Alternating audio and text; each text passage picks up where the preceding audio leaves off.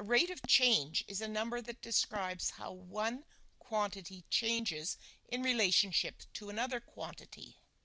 For example, a plant may grow over a time period of 30 days. It will not grow the same amount each day, but you would be able to see the average change over a time period. Rate of change is often shown on a graph. It can be a broken line graph, sometimes it is a straight line, or sometimes a curve. Rate of change can be positive, negative, or zero. A positive rate of change shows a rise from left to right on the graph. The x and y values are increasing. Negative rate of change shows a decrease from left to right. The x value is increasing and the y value is decreasing. A rate of change of 0 is shown as a horizontal line. The x values are increasing, but there is no change in the y values.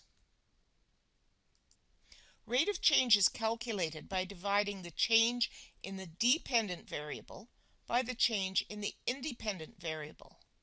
That is, the change in y is divided by the change in x. To figure out the rate of change for this taxi ride, choose 2 points on the graph. 1, 5. If you travel 1 kilometer, it will cost $5. And 2, 7. If you travel 2 kilometers, it will cost $7. The rate of change will be the difference in y over the difference in x. 7 minus 5 over 2 minus 1. The rate of change will be 2. The steps to finding the rate of change are: identify 2 points on the graph. Choose points that are easy to read. Divide the change in y by the change in x.